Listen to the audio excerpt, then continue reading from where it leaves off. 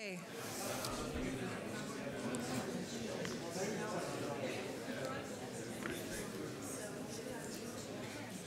People are still trickling in. Welcome, everyone. It's a real pleasure to have James Wines of CITE with us this evening, and I'm really thrilled he has accepted our invitation to be here tonight. It is fair to say that James Wines and his practice CITE are having a significant moment. Everywhere you go, James and CITE's work is there, being talked about and rediscovered by a new generation of architects. This is, of course, the most important form of recognition that can happen to an architect. Not the recognition received as the work is being produced, but rather the one that emerges many years and even decades later.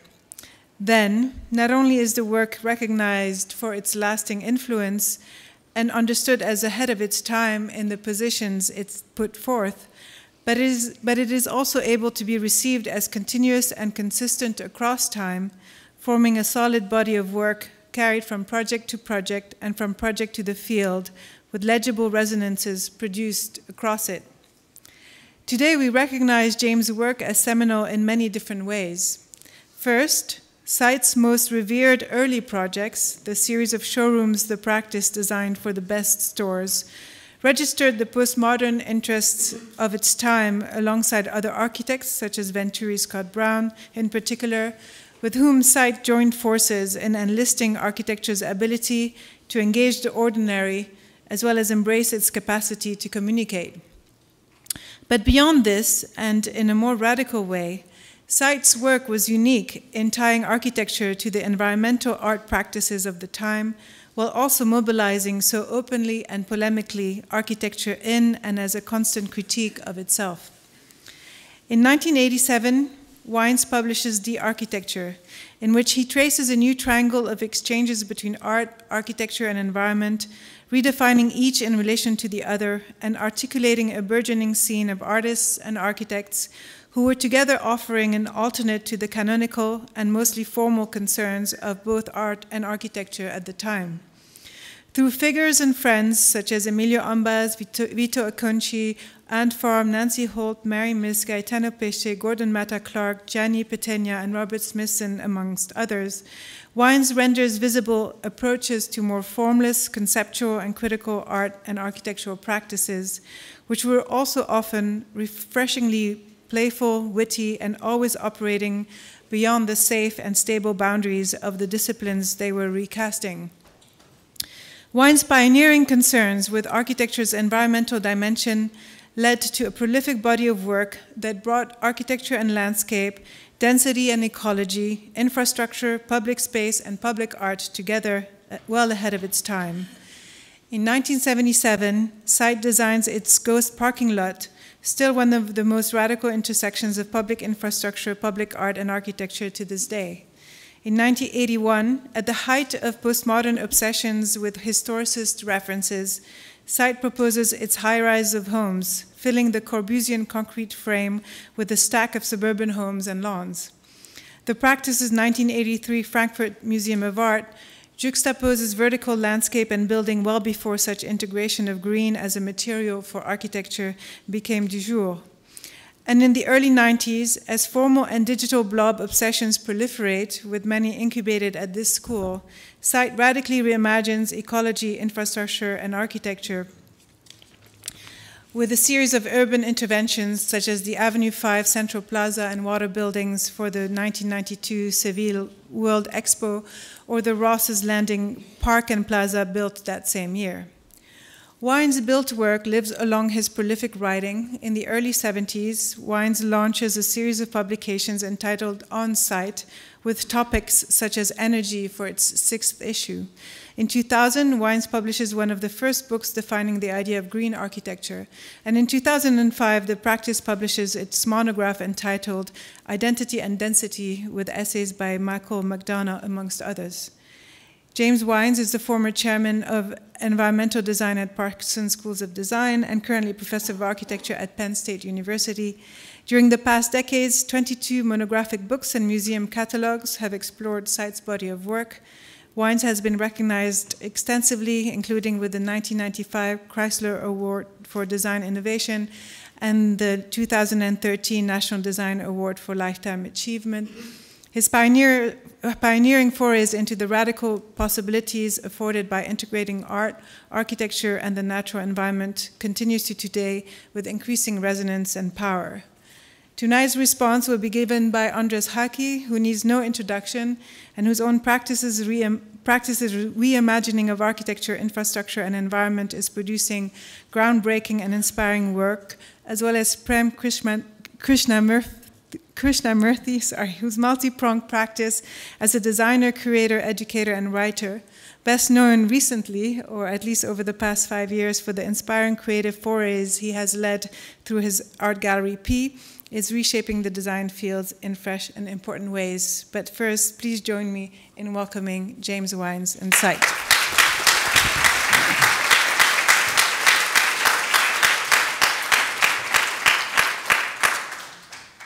Good heavens. This is this challenge that one rarely gets, is where the introduction is far more articulate than the lecture.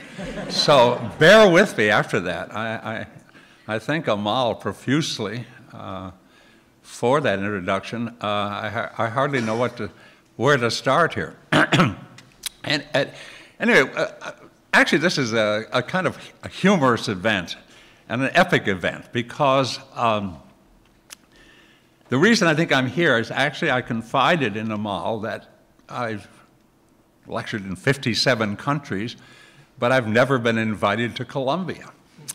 And that's not completely true, because I think I was invited to I think a drawing symposium in 1987. I think I was here once, but never since. And it's amusing because it became a kind of comedy routine in my office, because I did get an awful lot of lectures over the years. Almost 1,000, I think. But every time I would have a lecture, I don't know, I think it was a king and queen of Spain summoned me to talk about Gaudí in Barcelona. And needless, I was really impressed. And so I'd announce it to my office, and they said, well, yeah, that's impressive, but it's not Columbia. So you can imagine how I feel tonight. I'm absolutely breathless in anticipation of what I can do and what I can say here. The first thing that I think is very important, though, in talking about this in general, is that it is important to have open dialogue. I've been on lecture committees, so I know how they work sometimes. And they can be fateful, because, if you're the subject of some controversy, whatever that is, and your name comes up at the lecture committee and somebody condemns you, you're condemned for life. And there's always two reasons. Either you're not invited because you couldn't possibly have anything to say of any value to the institution, or the other one is, you don't want that person to come because they will taint the delicate minds of our students. And so here I am tainting, but you're off the hook, by the way. I'm sure I'm the oldest person in this room tonight. And as the oldest person, anything I say tonight, you can attribute to senility. So even if I say something offensive, you're off the hook. You just relax, everybody. You can say, the mind is going, it's going fast. All right, here we go. Let's start. First of all, I want to dedicate tonight's program to a lifelong friend, really, one of my greatest friends, and a much admired genius of art and architecture, Vito Acconci. Actually, he got a lecture at Columbia, and so I harbored this envy for both of our whole lives. Well, you got invited. But anyway, he is an extraordinary figure, and if there's anybody in this audience who doesn't know who Vito Acconci is, look him up immediately because I know there's not a lot of communication between art and architecture, having been in academia myself. But he is really exceptional and bridges the gaps between the two. Okay, all right, let's talk kind of about today. And my subject tonight is really communication. Actually, it's two subjects. One, I'm going to talk about a subject that really has concerned me my whole life. What is public communication? And the other, since, as I say, since I have never been invited to speak here, I'm going to kind of give you an overview, a quick smash overview of what CITE does and kind of what we've done, but also, things that I think that still have relevance to the future. You look at this picture, you can start to see the problem. On one hand, there's high-level communication, which is the cell phone, and there's the other interpretation for high-level communication, which is the crowd scene of the public space. Now, we clearly have a problem with this level of communication. It's dominating the world. It's dominating what we actually call communication. And it isn't always really successful. I mean, we're all part of the social network, so we get it every day, and we're deluged with it. And it doesn't always give us the information we really want to receive. I mean, this is a typical day on my Instagram. And I mean, look at it. You get kind of amateur pornography. You get people who want to take their clothes off that you least want to see their clothes off. You have, at the top, that's a photo of shit. And then there's, but all sorts of things that aren't really very, very important, that aren't either probably worth communicating or that you really don't want to see. And this is, of course, we had this one, which is really a problem. And then you have the interpretation of the public domain, which extends this discontent to the streets. So the actual public domain itself is used for constant agendas and constant protests. And it's rather than a place of necessarily of a communion and friendliness, it's a place of, all kinds of conflicts. And then there's the ultimate vehicle of the agenda, which is the T-shirt. You have the agenda of the T-shirt itself. People literally wear their ideas on their bodies. I'm particularly, sort of encouraged by the one at the bottom right. Fat people are hard to kidnap. So I find that, invigorating. But then there's tattoos where you actually inscribe your body with your agenda, which I find very heartening. I wish, I've been a fan of the Suicide Girls for some time, and I always kind of wish to see more of them on architecture crits. They would liven things up, to say the least. But then there's a real problem. Baudrillard identified simulacra, where the simulated is far more real than the real. But that's true of celebrity, where the simulation, where the media saturation has created a situation that's staggering in its implication. I mean, here's the People magazine of the says the sexiest man in the world. But this is merely an icon. We don't know this person. We see them completely as a media fabrication.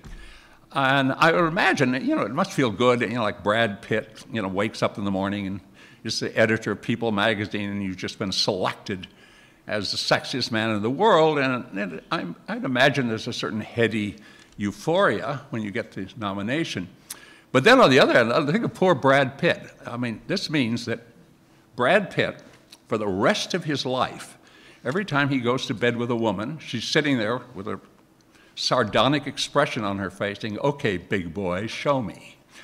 And no wonder Brad Pitt is an alcoholic. It's a cue for instant impotence, if there ever was one. All right, let's get into the meat of this problem: social and political commentary. And to what degree does the public domain, does architecture and public art or public space have to do with it? Is there a role at all? Certainly in graphics, there's a role. I mean, some of the most powerful graphics in the world, Goya in particular, communicated very, very controversial and sardonic messages through graphics. It led the German expressionists. It led up to the present day, whether it's you know, Caddy Kollwitz or Otto Dix, or ending up here with an anti-AIDS poster by Keith Haring, graphics have always been approved in a sense, or it's been accepted that a graphic representation can take on a political cause. In this case, I never, excuse me, really completely understood Charlie Hebdo. I always thought their covers were a little bit adolescent in their content, but it offended an awful lot of people in the Muslim world, and obviously there was a terrorist attack. And so one has to take graphic representation very, very seriously. I've done a few controversial things of my own. We did a kind of a commentary on the Ville Radieurs, which was really blackened store mannequins, you know, in a cargo net full of oil dripping into a pan for the Venice Biennale. And even the drawings were reproduced very, very frequently because it was not exactly what Le Corbusier envisioned when he thought of the Ville Radieurs. And I've done controversial posters. This was the request of I think the Cooper Hewitt to do something about the Statue of Liberty, and that was the time of nuclear proliferation. I did one more recently for sort of an anti-Trump, because at one time I know Trump was going to do landfill in Lower Manhattan. And so this is the ultimate Trumpian landfill, where you actually fill in the Statue of Liberty. So only her torch becomes the plaza. So this gets into this whole territory we call controversy, and I asked the question really tonight, what role does architecture play? Now, one thing that's very interesting about America, and you certainly see it up to the last moment in the news, is the most censorable element of all American culture is nudity. God forbid nudity. Everything else is secondary to the human body in terms of the censored image. I mean, you know, what is it? Guns kill 33,000 people and injure 80,000 a year, and yet guns are celebrated. We're going through that right now on television every night. And the Trumpian constituencies obviously are huge advocates of this sensibility. But what's censored is, very interestingly enough, the body. And I found this true, and even I have had problems in the university environment, because I've made drawing. One time I was trying to demonstrate how vapid and sort of cold and unappealing SketchUp was at drawing the human body, and I could do it with much more vitality. This was actually a greeting card, or actually an invitation to a friend in Florence. He wanted to give a Roman orgy party, so I did the invitation for him. And I've done other things. Like I was studying illustrations for, this is the ravaging of Lady Cunegonde, and I was going to do Candide illustrations. And then even with students, I had a figure drawing class that I thought would almost shut down the university at Penn State. Because I was showing, you know, the transformation of the human body. Like you could take I did some sketches from the model, and then I showed that you could, you know, go through the mental transformation process and use something like Hong Kong to become the body itself. But anyway, what I want to really say, one thing tonight is very, very, very important, and certainly as young architects or designers or artists, that if you don't understand the human body in its entirety, including psychologically and physically and visually and space orientation-wise, in every respect, I don't think you can possibly practice architecture in particular, or any art form. I think understanding the human body is, as starting with Vitruvius onward, has been there at the core of everything that we do. So that is a very important message I want to convey tonight. That is important. And if you identify every period of history, we instantly recognize the periods of history which are being illustrated by these great works of art, you know, which are primarily centered around depiction of the human body. So I have two favorite phrases I put into every lecture because I think that they qualify for anything you, as an artist or architect, would like to do. One is from Oscar Wilde: an idea that is not dangerous is unworthy of being called an idea at all.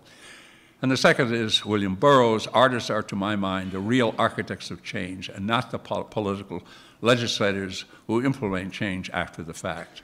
And certainly the times in which we live in are clear evidence of both of these problems. When you think of revolution, you think of, obviously, the Demoiselles d'Avignon, which is certainly at the time, or even today, not an attractive painting. But from Picasso's perspective, where his whole life was shaped around Renaissance perspective and Renaissance realistic depiction, or Baroque depiction, to change those perspectives, to the foreground and the background, and to have transparent figures and juxtapositions of space of this kind were revolutionary and took a lot of courage to do. Marcel Duchamp, mustache on the Mona Lisa. Again, an extraordinary moment in time where you take a sacred icon and just change one small element and arouse an awful lot of controversy. By the way, is there any way to justify, these are all coming out very thin. Can we widen the frame a little bit? Is there a way of widening the frame? This is technology here. You have to be very helpful. These are all slimming out the artworks, and there's nothing that annoys me more than...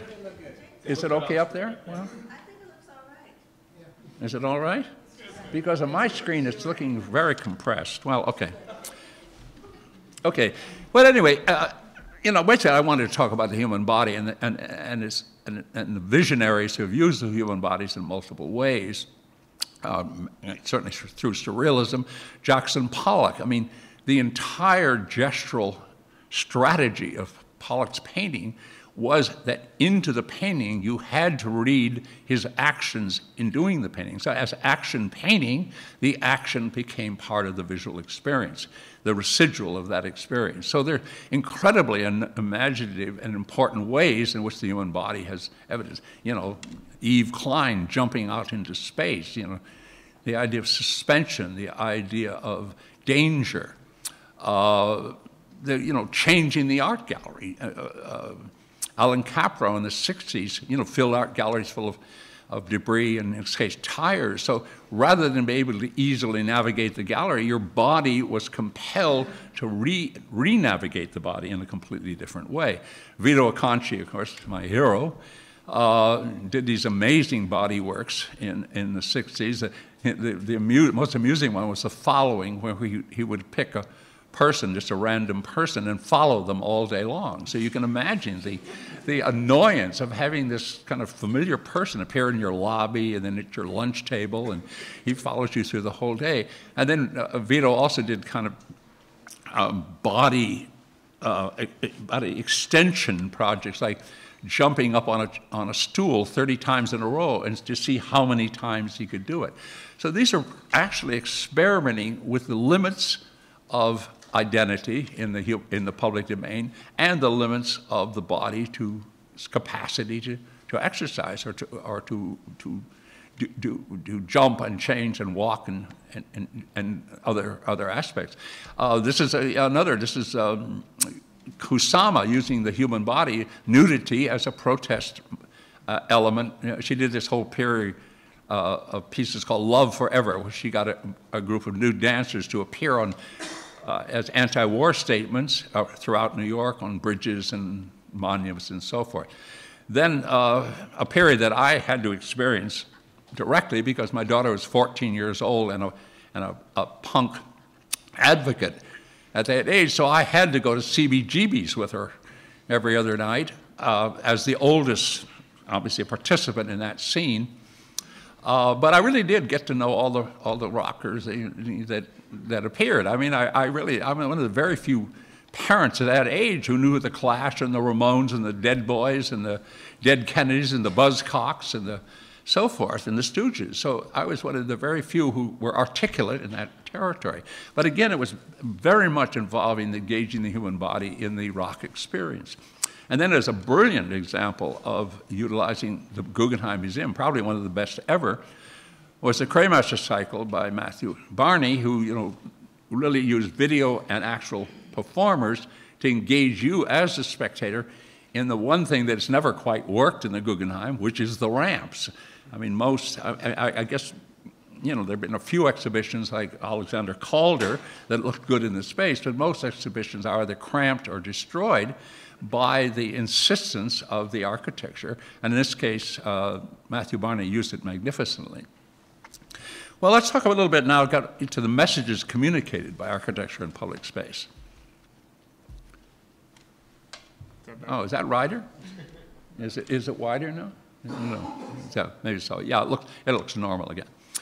Okay, well, having lived in Italy for a long period of my life, my acceptance of what constituted public space, especially when I got back to America and witnessed what was going on here, I mean, the gap between the Piazza Navona and the Millennium Park in Chicago was just like living in two different worlds.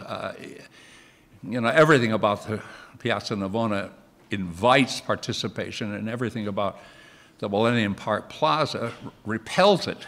So, you know, you're a little ant in one, and you're an actually human being communicating in the other. We'll talk about this as we go along. But let's talk about the ability of architecture to communicate. I mean, the temples of India, starting about 900, were really lessons in eroticism. You could actually use sculpturally the erotic act. It was instructive to human happiness. It was an instructive element of architecture. Now, you don't find much of this around Manhattan these days, that's for sure. But the power of using the most important act of human procreation as the iconography of a building is very progressive. You know, it got a little bit more cleaned up when Christianity came into play, but it was still the iconography. It wasn't eroticism, but there was certainly a lot of controversial content that could be applied to building. You could, you know, if you didn't like your bishop, you could carve him into purgatory right on the facade of the cathedral.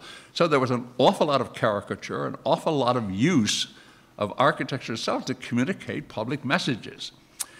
It began to fade a little when you look at places like Orvieto or Siena cathedrals. You realize that the iconography was richly endowed by the fact that it was really relevant. It was part of the culture, it was part of the religion, it was very much a part of public life. By the time you got to the Garnier Opera Nationale, it faded. I mean, the iconography was there, the articulation was there.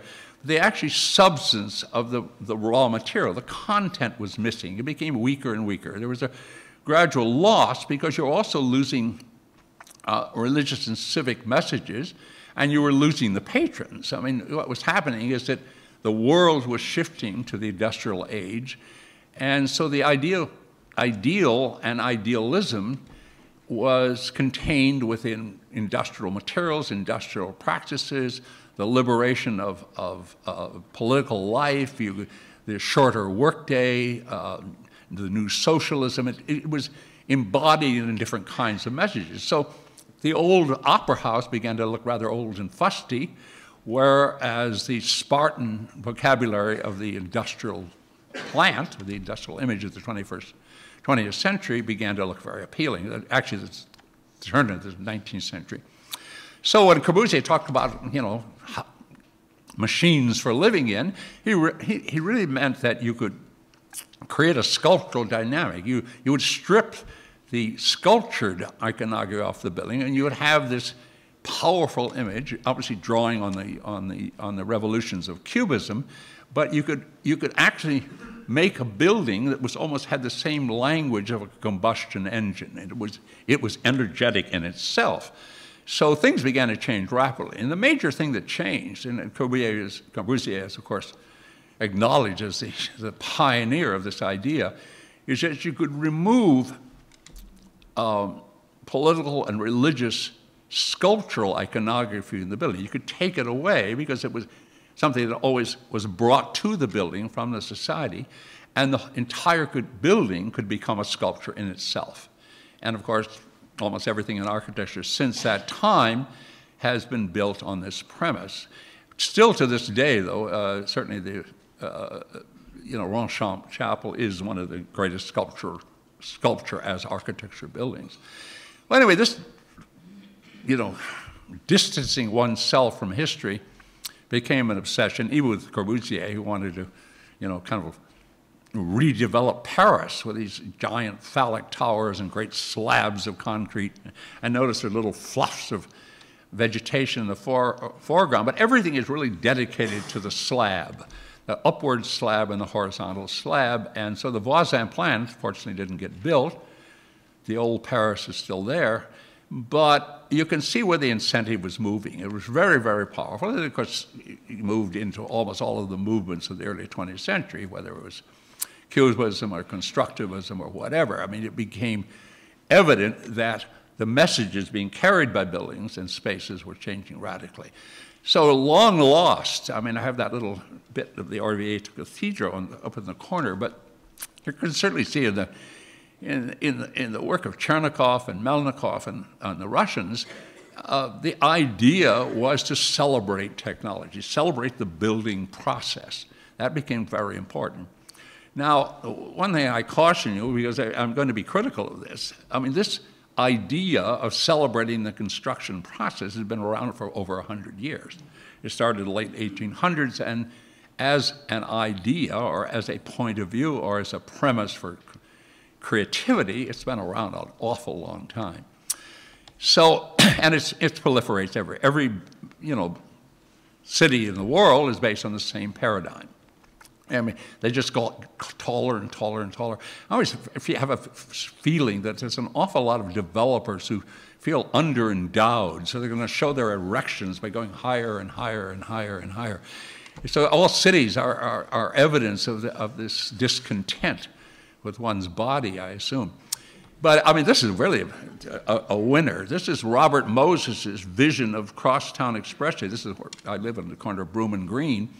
For 1961, fortunately defeated by the energies of Jane Jacobs and others, but thank God Broome Street, as we know it, is saved, and that's all the lessons of light and shadow and articulation of space and scale references are still there, as opposed to what Robert Moses was going to impose on the city.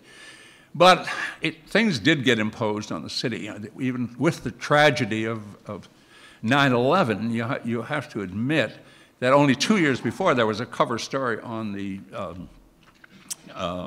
New York Magazine that the World Trade Center and its plaza was the most hated buildings in New York. And then 2 years later, they were selected by terrorists as symbols of, I guess, economic wealth or whatever, and destroyed, and then resurrected in the exact iconography of the originals. I mean, the message is still the same. The message is the grandeur of vast amounts of wealth and ground coverage of vertical and horizontal ground coverage of steel and concrete. So we still have the same paradigms. Now the diversion, of course, we have the great star architects of our time, but the diversion is highly sculptural. It's basically sculpture as architecture, so it harkens back to Corbusier's reinvention of iconography on buildings. But part of the problem here is part of the problem here is that the buildings are the big event, and as a spectator, you're standing on the pedestal or next to the pedestal. So the space around is, in a sense, carries no message, whereas the building carries the entire message. So this is another change. And then you get manifestations like this, which is, La Défense in Paris, where people on the street, the actual occupants of the space, are just merely little ants crawling around. And so you have to contrast it. I mean, just contrasting with my life in Italy to La Défense. Now, the big criticism immediately jumps to mind is, oh, James Wines is just hearkening back with nostalgia to tradition. Well, that's not true, because every single thing in this picture is as relevant today as it ever was. Scale reference, human scale reference. Quality of materials, light and shadow being used to maximum advantage. water, elevation. People love to be at higher and lower elevations to look at each other. Thousands of choices of things to sit on. None of those elements of the pleasures or the messages of public space have disappeared. All that's changed is the sources of imagery or the sources of influence. So you can take everything in this picture, and it's as progressive as anything you could possibly think of. And so, you know, again, we just look at a picture like this, which I'm being a little bit facetious here by putting the Trevi Fountain in the middle. The Trevi Fountain attracts something like 70 million visitors a year for sheer enjoyment of the space. And I seriously doubt that any of these other New York spaces attract anywhere near that level of traffic, human traffic. So we do have a problem. We do have a problem with communication and what we're communicating. Now, one of them, and again, I'm being facetious here. This is just one of my, is to say, you're not going to be offended. Nobody has to be offended. You can always blame my senility. But anyway, this is an illustration I use in lectures sometimes because the compulsion of architects to sculpturally design is often at the deficit of the thing itself. The teacup is a masterpiece as it is. It's perfectly functional, it's beautiful, it's gracious, we've had it for probably thousands of years. You don't really need to do anything to it. Now, an artist looking at this problem would look at it and say, well, it probably could use some kind of psychological transformation. So in the hands of Merritt Oppenheim, there is a psychological transformation. That's an art experience, a clearly well understood art experience. Now, obviously, Merritt Oppenheim was a genius, and she thought of this amazing image, which is one of the pinnacle works at MoMA of surrealist Dadaist art. But my contention is, given the kind of architecture seen today, if you took this same object and you sent it to, sort of 5 official design or, very successful design offices, the first thing they would do, they'd be horrified, and first of all, they would shave it, and then they would redesign it. And the idea of imposing design on everything is also not necessarily the best way to communicate. So I'm now going to talk a little bit about Seit's work, which you can just see from the texture on the screen. There is a different point of view. We've had a different point of view. And the different point of view comes from looking at architecture as a kind of subject matter. I put these words on the screen because I tried to kind of sum up, because people have been asking me a lot recently for what did you mean by that. So I've been putting it on there. And one of them is the process of doing things. The content is in the process, which is interesting. Architecture as a critique of itself, making buildings that actually, are anti-buildings or buildings as critiques. Architecture as a subject matter for art rather than the primary objective of design. And then idea, attitude, and context as forms versus form, space, and structure. Now, everything has form, space, and structure. But idea, attitude, and context are more ephemeral and more mysterious. I think it was Duchamp who said, well, I don't like to do retinal things. That didn't mean that he couldn't see them. He just was that interested in traditional painting and sculpture that he wanted to find another way to interpret visual art. Then we found a lot of words that we felt were not necessarily part of the mainstream of architectural dialogue or discourse: melted, mobilized, diffused, displaced, buried, floated, and everything. And over the years, in terms of creating objects or buildings or spaces, we started using it. I mean, we melted, we did melted candlesticks, melted buildings, cascaded, mobilized, buildings that moved, reflected, diffused, consumed, displaced, floated, morphed, buried, inverted, peeled, fragmented, ghosted, exposed, dematerialized, cracked, and collaged. And basically the motivations were guided by something very conservative. I'll tell you quite frankly that as a sculptor, I was kind of a doggedly constructivist influenced sculptor. So I was, crafting big steel and concrete works when I first started my career, and actually I was pretty successful at it. I did a lot of so-called public art, which I now call plop art. But when I got into architecture, I began to realize that the real power is in familiarity. Everybody knows what certain skyscrapers look like. Everybody knows what a bank building should look like. Everybody knows what certain kinds of suburban houses or desert houses look like. Everybody knows what fast food restaurants look like. And everyone knows what, big box shopping centers look like. So this iconography, these paradigms carry with them a lot of terms of recognition, which are really important. So we started in the big box world, which was, actually this particular big box group was owned by great collectors of contemporary art, mainly pop art, but collectors of contemporary art. And so they were very sophisticated, and you needed somebody sophisticated. In fact, all of our first clients, I'll have to tell you quite honestly, were art collectors. Because I graciously sort of came from the art world, but then I kind of moved into architecture, so they sort of understood that something could be controversial or different or whatever.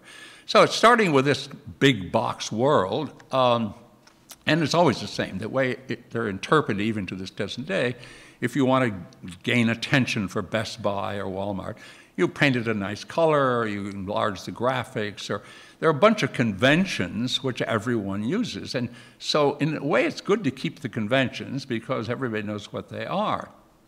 But when SITE first started, we completely inverted that meaning. And it was interesting because on the day that we opened this building in Texas, it was in 1975, the same day, Architectural Record came out with a big article, I think it was Cesar Pelle's Orbox, as the cutting edge of shopping center design. And it had everything. It had a new logo, a beautiful logo, better graphics. It had an aluminum trim. It had, bright colors. It had better everything. But the one thing it did not have is a controversial content. It wasn't talking about anything. And so this building opened to obviously great controversy. I mean, it did not please the Architectural Record or any official magazines in the beginning. It was actually beloved by the bricklayer. They asked him, "What are you going to do after this?" And he said, "I'm going to retire because I can't go back to the old way." So it was it communicated for whatever reason. Nobody has to understand it. It communicated, and actually, as time went on, that was the first year or so, it communicated vastly. It was often used in articles, for example, on social change or protest. It was often used to describe the decline or ascent of the prime rate on Wall Street. So that the fragmentation idea, for whatever reason, communicated. Something other than design or form was being communicated. But it was interesting that there was a big article in Architectural Record, which I really loved. This was they published the Houston building. And this was the issue following that, and I have to read some of these are just absolutely wonderful. Of particular interest was Gerald Allen's mention of the power of the juxtaposition of the modestly familiar with the stunningly unfamiliar. This is precisely the root of D.O. Hebb's theory of fear.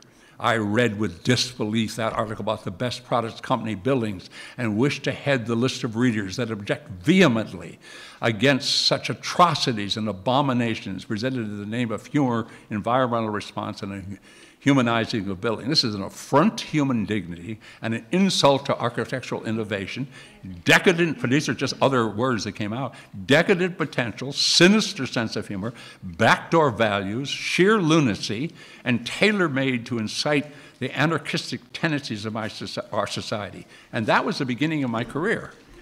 So, as a young creative person, you prefer not to have this on your the first response.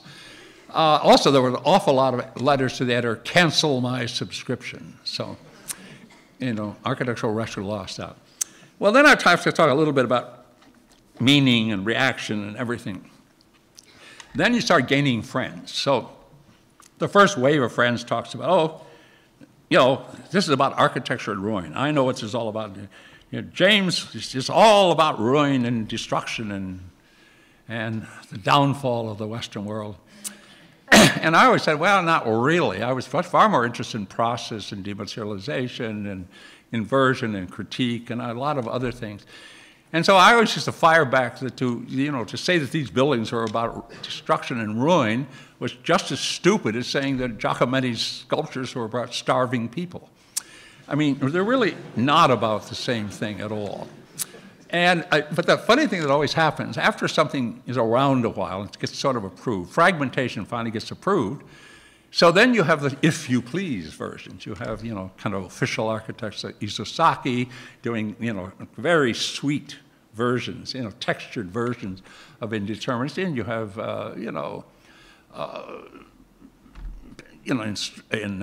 I'm sorry, James Sterling in Stuttgart, punching a few fragments out of the building. But neither one of them have anything to do with what's going on in the picture at the top. They really don't. And I'm going to talk a little bit about meaning. This was an early building we did, which, I always observed that, buildings always stand still, people move. And also there's this definition of public art as these objects sitting in public space. I said, wouldn't it be interesting if the people stood still and the building moved, but then as you open the building, it becomes a public space and a public sculpture. So you get 3 in 1. You get movement, you get public space, and you get public art. And so that kind of just simple thinking, I always tell students, when you're at a loss for ideas, go back and look at the stupidest idea you can possibly find, something none of your fellow students are looking at, because they always figure it's too stupid to look at. And so this is one of those moments. Why don't buildings move? And actually, the people who designed the movement of this were the same people who designed the lunar rover, the mechanism for the lunar rover. So it's highly sophisticated technology. But it's also, there's difference of understanding. Afterward, a lot of corner entries began to appear on excellent buildings, on very good buildings. But I always try to point out there was a difference in motivation. There really was. I mean, in the other examples here, the motivation is far more formal and far more about design architecture. And whereas my motivation was not about that, it really wasn't. It was really about creating art and public space and movement all in one. Then we did a whole series. The jigsaw puzzle building, that's again a dumbly simple. Why are buildings always addressed at the same scale? Why don't you allow people to address the building at the scale they feel comfortable with? So you fragment the building and they can address those scales. And in space, it works fantastically well, especially in the Florida sun. Then, I talked about equilibrium. People always see buildings in sort of, the relationships always seem to be static and the same. And I remember, this was an engineering feat too, because I remember telling my engineers at Weidlinger, I said, okay, we're going to float, thousands of tons of concrete in midair. And he said, well, you can't do that. And I said, well, we're going to do it, and we're not going to show it. And they said, well, you can't do that. Well, that immediately pushed the engineering mind to challenge, because they had to figure out a way you can float that much weight in space. And they did a good job. It really worked well. In fact, it was so intensely real. I remember at the opening day, there was this really irate woman who came up to me and said, you're the architect? And I timidly said, yes. And she says, how do you expect me to get up to that entryway? So for her, it had become intensely real. And then, of course, again, with time and acceptance, there began to be the Pomo versions. And again, this is with a completely different motivation. I mean, one by Fuchsas at the bottom, that made it too fancy. Some ideas you don't have to fancy them up. And the same was true of Frank Gehry. I mean, it was tilting buildings and stuff, but you don't have to overdo it. You stick to your guns. And the worst example was this one fairly recently, which is when you make it too fancy and you destroy the whole weight and balance and motivations of the building, then you destroy everything. Then it becomes merely a formal exercise. It doesn't become anything that has nothing to do with that idea. I mean, there's some things when you do it, you want it to be the absolute minimal amount of effort. Never overdo it if you can avoid it. Okay, here's overdoing it. Now, this is because the company said, well, you never show what we do. you always just celebrate what we don't do, or you criticize what we do. Because everybody realized these were, humorous critiques of this kind of building. So we said, okay, we'll just cut through. And we cut through. And this was intriguing because we got this sculptor, this amazing sculptor, who loved this project. I said, okay, this is going to be 2 dimensions of time and space. I said, in the inside, it's all going to be the real objects. But as they meet the thermal barrier and they go to the outside, we're going to ghost everything. It's all going to be ghosted. And so you have to cast all of these things. So like hundreds of objects, toys and pots and pans and everything, this amazing sculptor cast. So you see them going through the thermal barrier. You see the real ones on the inside, and then you see the ghost version on the outside. Well, the adults really couldn't figure this one out. They just thought the whole thing was crazy, but children loved it. Did you see this little kid, just the idea of the real and unreal bicycle as simultaneous events. So that's different than inside, outside, like normal architectural interpretation. You're getting 2 dimensions or 3 dimensions of the event at the same time. Now here's another example of intervention. This is a Frank Gehry kind of intervention on a standard building. Now the intervention here is obviously the shapes themselves, the shapes and the strength of and dynamic of sculptural form. Whereas our idea was intrinsic to the thing. You just do what's already there. All you do is change it around a little, and you change the meaning. Rather than, you don't so much add sculpture, you just reveal meaning. And the one thing that annoyed me the most over the years, this was the most annoying, is after the buildings really started to get really famous, people would always send me these things, say, oh, I saw a building that's just like one of your buildings. And it was always these gee whiz funny building things. And I just hated them because they're not even in the remotest sense of the word what site was doing. These have nothing to do other than that they're cartoons or caricatures of what we were about. And again, just putting at the top of the page, typical sculpture, sculpture in park, we were putting art where you least expect to find it. Whereas all the strip across the top is where you always expect to find public art sitting somewhere, but you don't expect to find it in the junk world. Okay, and this is actually one of the best descriptions of what we were doing. I'm kind of getting to a point here, shifting gears. But this is a very good critique of site that came out in Paris a few years ago in a magazine by Leopold Lampert, who said, there is an architectural invention by James Wines of Sight created that fascinates me and consists of designing architecture as it's expected to be, yet this paradigm is being frozen, corrupted, and dramatized in a way that cannot be ignored and therefore questions this paradigm. It's a perfect description. This technique is a perfect architectural adaptation of what the situationists were calling détournement, which I actually believe in, a form of acknowledgement that resistance towards establishment can only be accomplished by the same establishment's weapons and pictorial objects, and therefore the hijacking of these weapons in order to flip them back toward their system of production. That's what I call intelligent writing. And actually, I had an interview today. Whoever interviewed me was brilliantly intelligent. In fact, I'm going to take him around as a guide. Anyway, and it's a credit to Columbia where intelligence does prevail, I know. Anyway, just a picture of the world of shopping centers. We definitely changed people's attitude to that context, and it really was about context. Okay, now these are colleagues of mine, and this is a very important period which every architect should know about. And I'm pushing, either Columbia or MoMA. I've been kind of pressuring poor Amal for a while to try to have a major symposium before we all die off of the people who still were part of the kind of Green Street Mafia, as it used to be called, where we all were involved in some element of architecture in an art context, architecture as subject matter. And it was interesting because that period was pretty daring, and everybody got the same kind of critique, and we were all part. I mean, by the mainstream architectural scene, architectural record, we were all. They had some kind of pejorative reference, either marginal, or alternative, or radical, or outsider, or unconventional. I love the one not real architecture, as though there's some omnipotent definition that is architecture.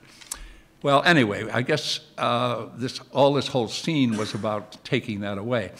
One extremely interesting artist was Hans Hake, who did critiques of architecture and learned that there's having a show at the Venice Biennale in the German Pavilion, and found that Hitler had actually opened the original German Pavilion in 1934 at the Venice Biennale. So he did this marvelous destruction of the floor as really a kind of history of Germany. And as you walked on the floor, you heard this crunching, cracking. And it was one of the most powerful works of public art I've ever seen, because it was a critique of the worst aspects of German cultural tradition, and also a kind of salvation that it'll never happen again.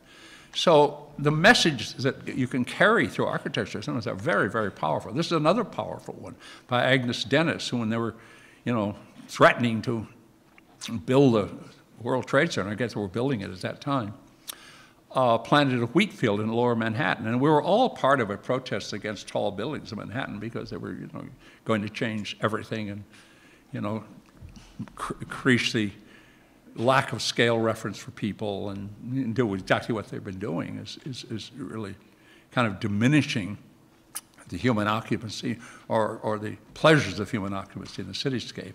So she had this marvelous wheat field growing right there at the foot, which again is a commentary on urban versus rural life and how they come together. Alice Aycock, felt that all her early architectural works were underground. So she felt that, why isn't burial, why isn't the subterranean just as interesting as what's on the surface?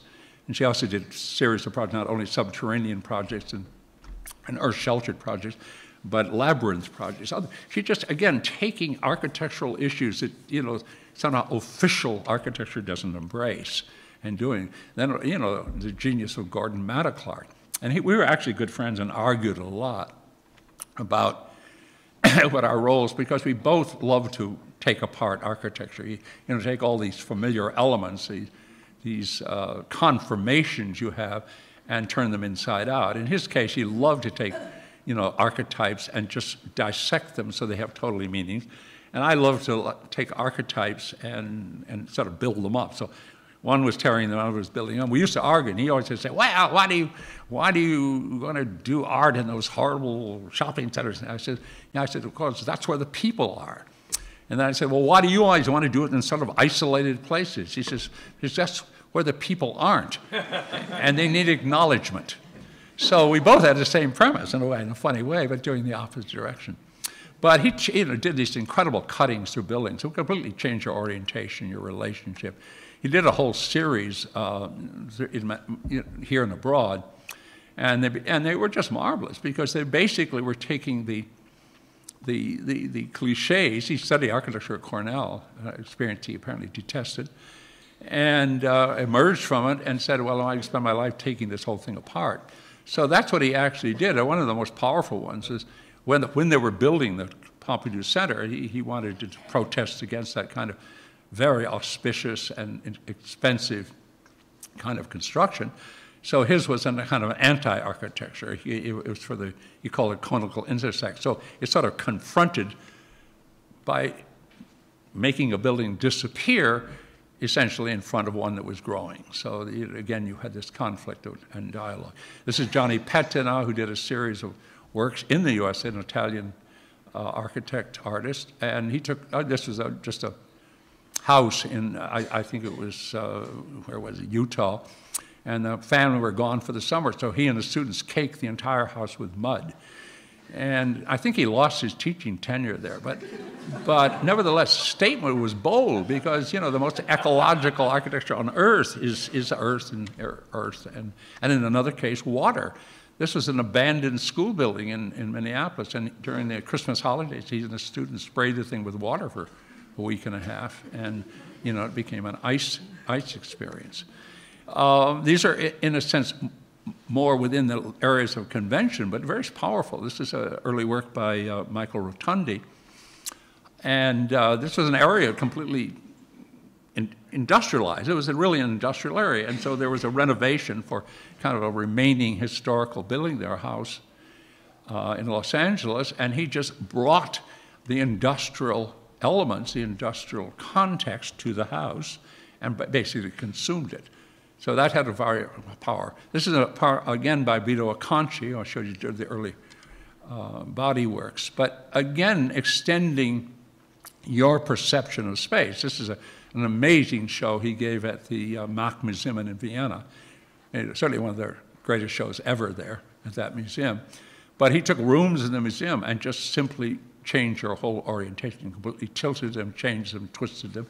This is a beautiful project of his to experience water. It's actually, there's a cafe, it's a whole experience. It's a bridge in Graz in Austria. But as you pass through the whole experience, you realize that here's a bridge that doesn't just cross over water, it engages you in water, and in a completely different perceptual way.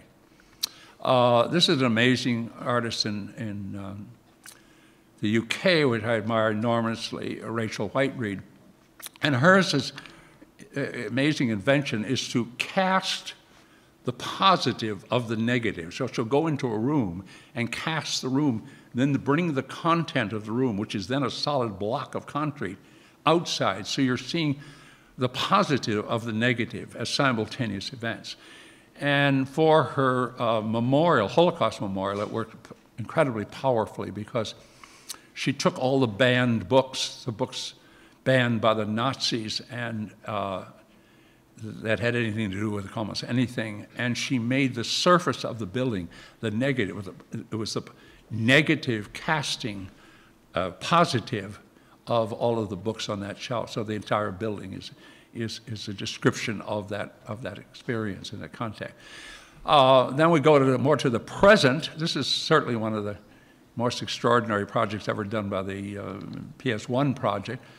This is your own Amal and Dan in action. And this project was brilliant because, first of all, it not only occupied the space, it brought, in a sense, ecological interests. It brought humble materials. It brought everything to a context that really almost had no identity, and it gained an incredible identity for it. But it also utilized all kinds of devices that are architectural, like clustered columns, which I've always loved because they can diminish or expand volume. So here they're using an incredibly inexpensive, found material as a planter for life, for growth, and then using it in all different forms of architectural, in an architectural way, in like 4 or 5 levels of content within a single work. Here's another brilliant work by somebody who's here, Andres Jacquet. And, this was one of the best at PS1, which was a filtration system. And the brilliance of this one is when you think of filtration, when you always think of any function of architecture, whether it's air or water or whatever, it's always hidden in the walls, or it's never celebrated. Well, here's making the content of the work the celebration of the actual process. So water and the passage of water and the spirit of water and the movement of water and the action of filtering it all become the final content of the work. And then finally, this is actually by my daughter. This is probably well known to all of you because it's kind of gone global. She and her partner at I-Beam Design found out that everything to disaster sites is delivered on pallets. There are 20 million pallets, wooden pallets, delivered to disaster sites to bring in goods, just like what's happening in Puerto Rico right now. And out of these wasted, usually discarded elements, you could build 70,000 dwellings. So they developed these various systems, using them for concrete casting, using them for all different systems of building. So you could literally build permanent residences, long-term housing, everything out of a material. So here's a transformational idea built completely on the recognition of a material that is always wasted. So what becomes always wasted is always used. All right, I'll talk a little bit more about site projects as we'll round it up. This is a very controversial project because it's sort of opposed you know, the Corbusian dream, the Voisin plan, and the Brooklyn-Queens Expressway, where everybody would be compacted into buildings where they had no identity whatsoever, and including suburbia, you know, where there's absolutely no identity possible. So we developed the high-rise of homes, which is basically a matrix. There's really very little involvement by architects, maybe architect and an engineer, just to create the matrix.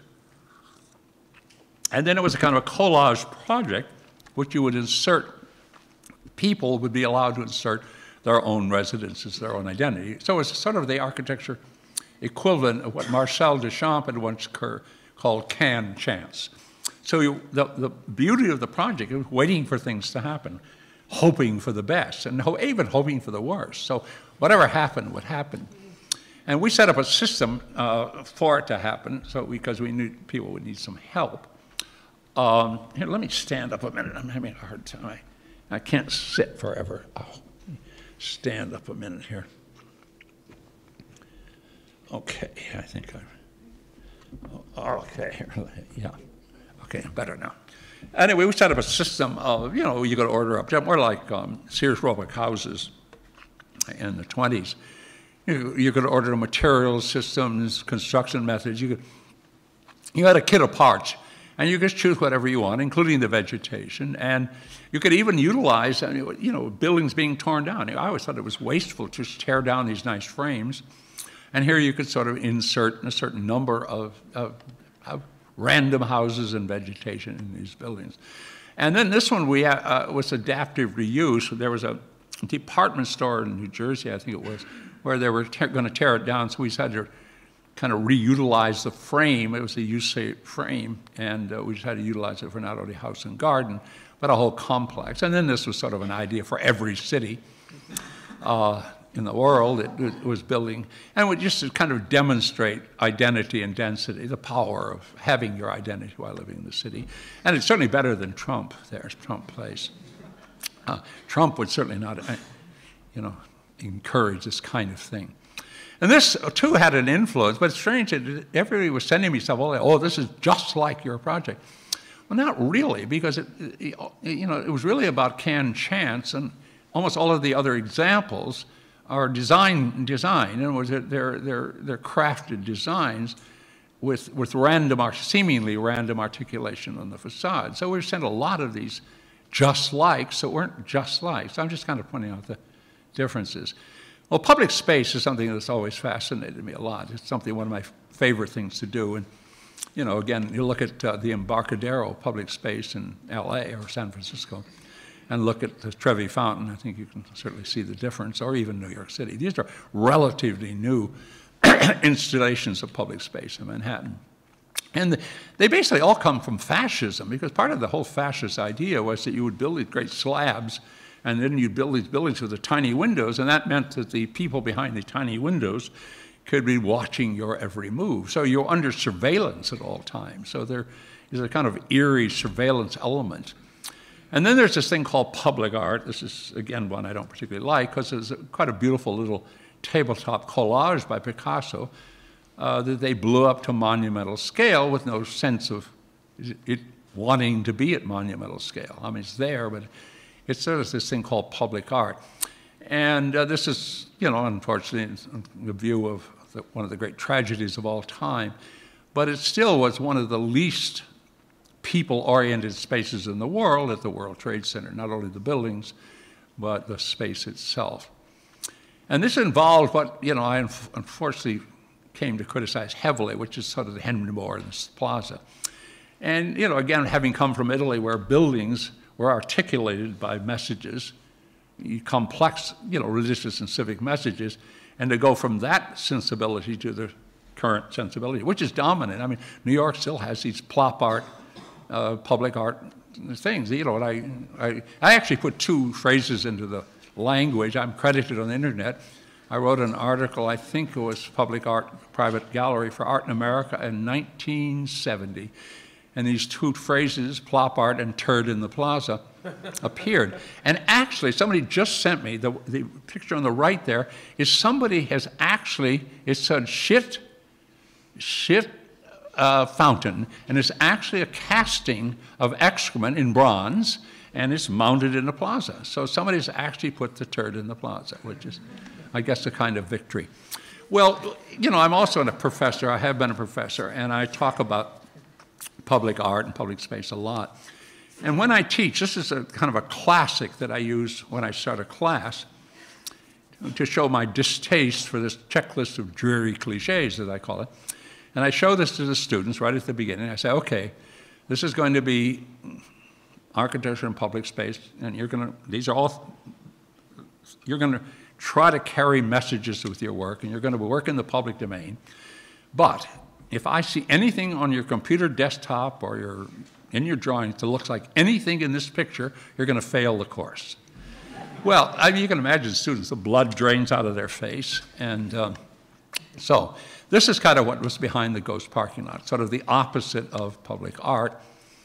We wanted, this is one of our first projects, the idea of making a work of public art you could not remove without a total loss of meaning. So you could not take the asphalt off the cars or take them away and put it in a museum because it would have no meaning. The context, unlike the Henry Moore, you could put the Henry Moore anywhere.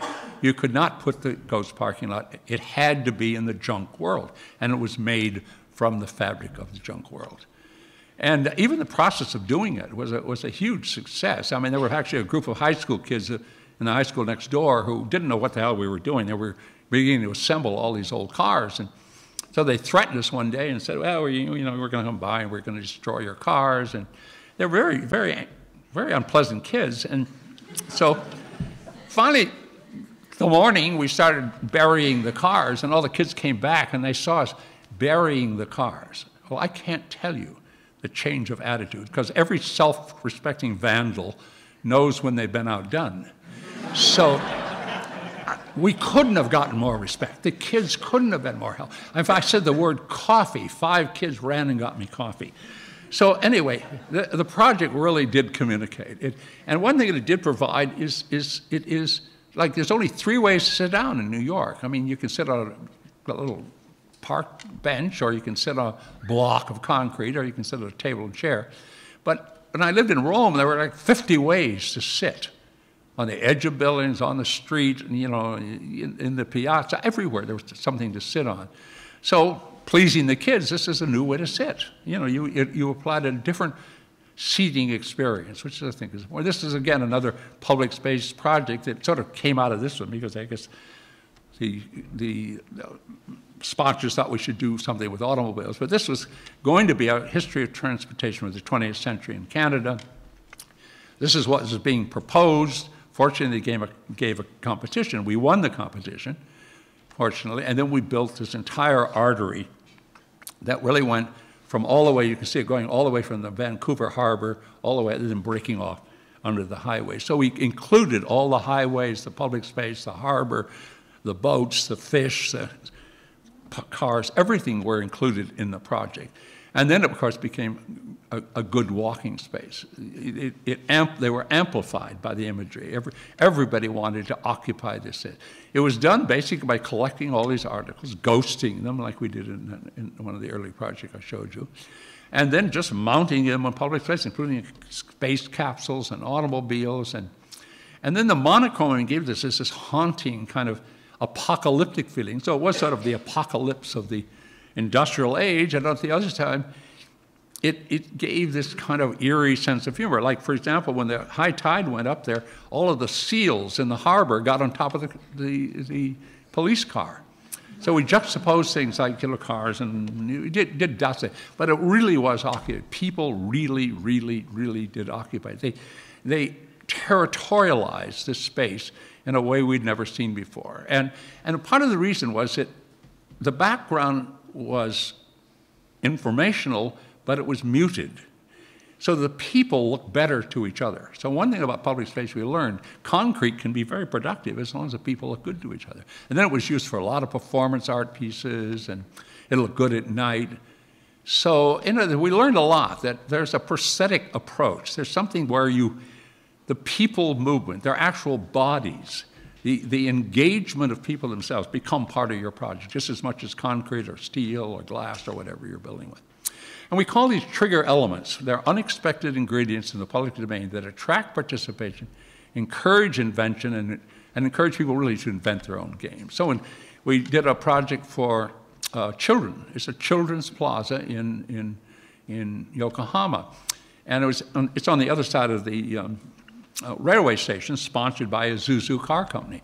So we had a very interesting client. Actually, they sent about a dozen people from Isuzu to New York to describe what they wanted. Now, imagine this is what your client tells you. You're all sitting out here. You don't know what to do. You have no idea. You're sitting in the conference room, and one client is saying, well, I want it to look like a Japanese garden. I love the upright stones and the quality of a Japanese garden. And another member of the client said, well, I want it to be like outer space. I want it to be like people are floating in outer space. And then the more pragmatic head of the company said, well, I want to celebrate the Isuzu automobile. Okay, now here's your challenge. You got to be like a Japanese garden, you got to celebrate outer space, and you got to celebrate the Isuzu car. So what we did was we turned the entire plaza upside down. And these are real people. No, this is Japanese families, which, in Japan, you don't, kind of touch people very often. It's very polite to honor people by keeping your distance.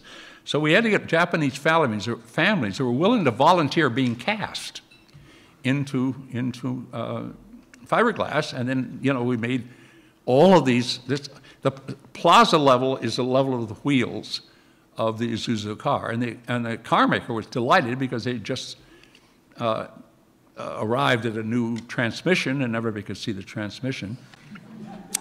But it was a very popular plaza. This is kind of when it first opened.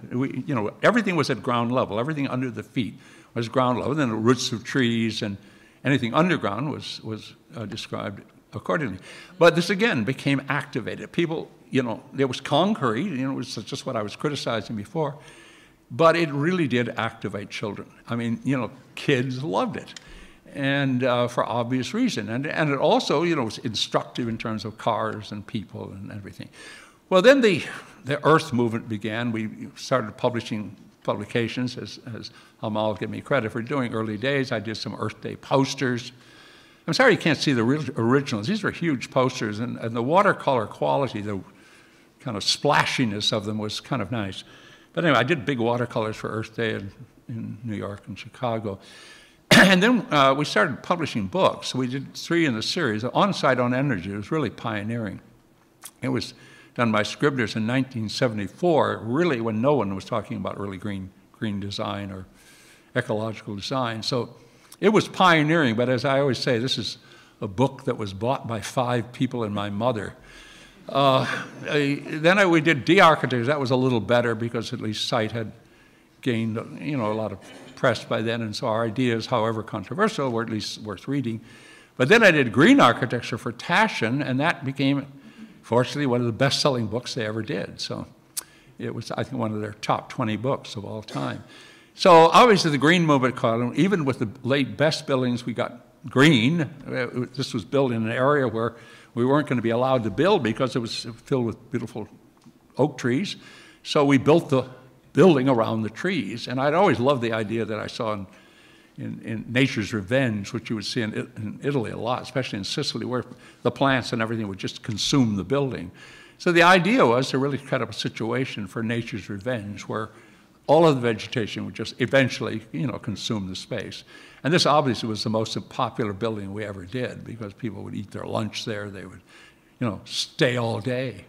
And I guess it increased commerce. It was also above and below ground. I always thought that landscape architecture is always on the surface, so why not, since it was on a hillside, why not, make a thermal wall that covers the underground? So it was above and below simultaneously. And again, what is a very popular building. We did a similar building. They wanted preservation of the landscape in Florida, so we did a kind of again, a landscape building, like a rainforest. There was water and landscape behind the water. So it shimmered. It was really a shimmering building. And I got into this idea that you could really make architecture move. And at sunset, it was just like a whole vista in itself. And a very ephemeral material. It wasn't as aggressive, it wasn't destruction like our supposedly early ones were supposed to be. Well, then we got into this real engagement with the public domain, and we began to get projects that were larger. We did the entire center piece of the Seville World Expo, which was all water and vegetation, and it was the main monorail station for the World Expo in Seville. And on one side it was all water, and then an interface with vegetation on the other side, and the monorail station on top. And we had a lot of innovations that, I always said that a lot of these were innovative and invisible.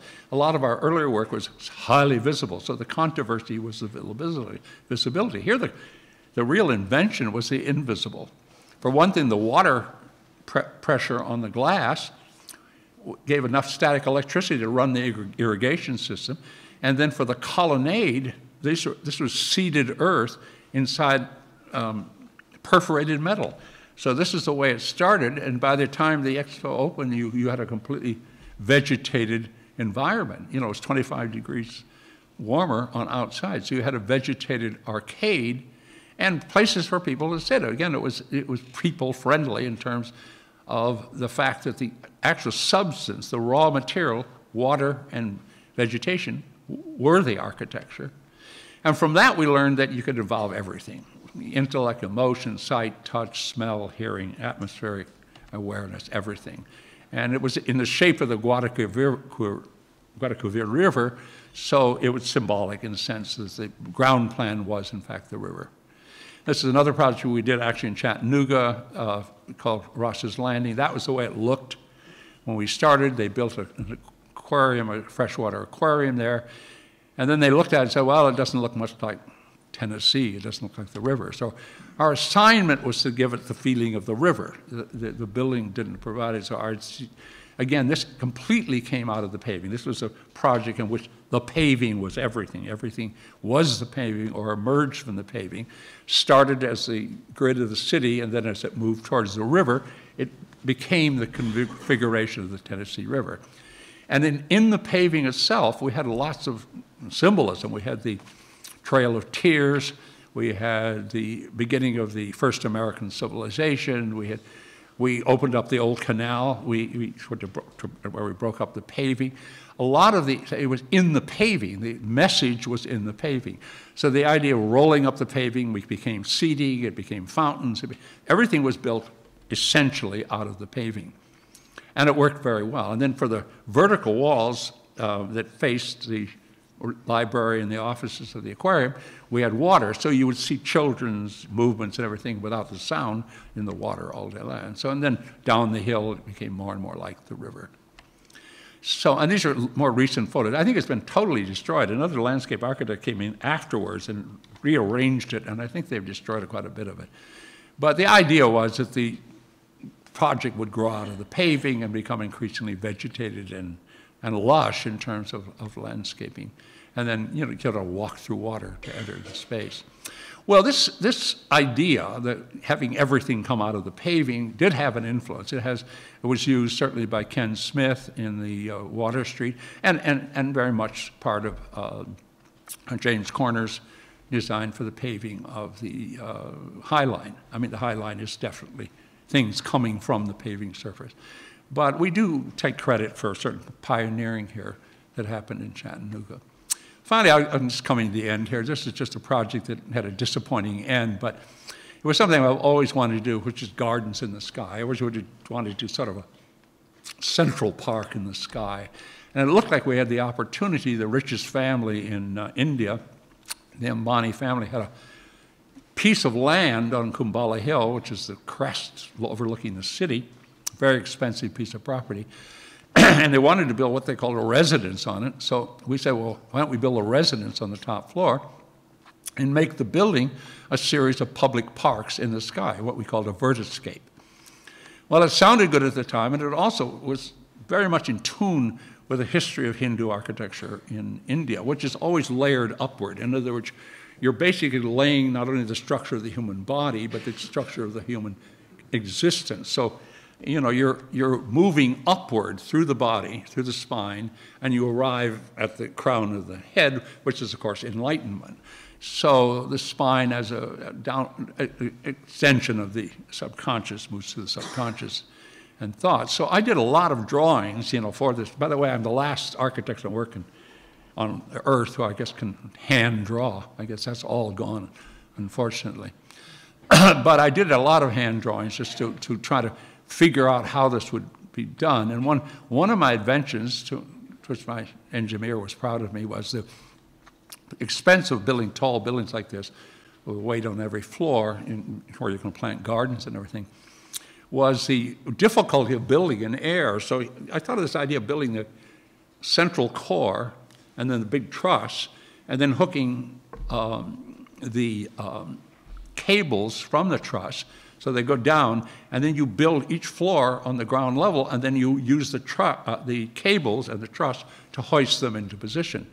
Well, we designed it like that. It was early, and then each of the floors, of course, would be like the vast two principles, which would be earth, water, fire, air, sound, light, and upward to the top. And I did a lot of mood drawings and vision drawing, or whatever I thought it would be. We also did a lot of ecological studies, so it would work well in the monsoon season and the windy season and the heat absorption, and we designed, you know, deflection systems and everything for this building. So it was a great deal of work, which it came to a disappointing end, because that was some of the final watercolors I did of the project, different configurations.